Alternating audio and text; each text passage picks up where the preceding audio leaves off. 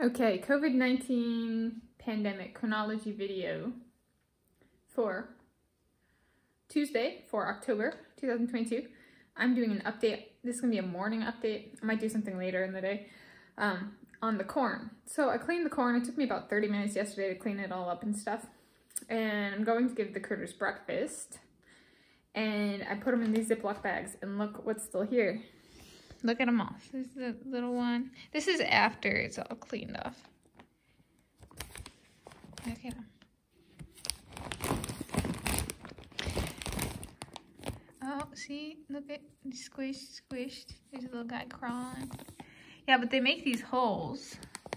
And then, let's see if...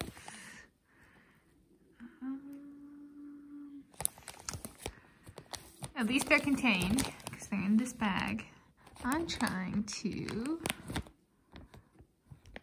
So there's an example. There's a little tube. There are little tubes that pop out from the corn.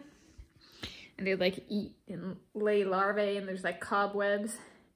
And the cobwebs will have like little larvae in them. And then the larvae turn into moths.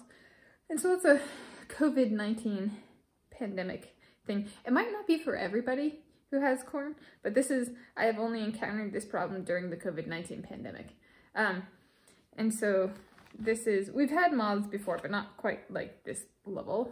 So that's the update. Is I'm about to go shake this out, and the moths are still here, but they're contained. So they're not eating the house or anything. We had a moth infestation in the house when I was growing up, in the carpet downstairs, and had to pull the entire carpet out because they were laying larvae in the rug. So it's, you know, it's imagine like stepping on carpet and squishing a bunch of maggots, which maggots are flies, not moths, but the larvae kind of thing. Yeah, so it's no fun. So COVID-19 pandemic update for this morning, the morning of Tuesday for October 2022 is still working on getting rid of the moths.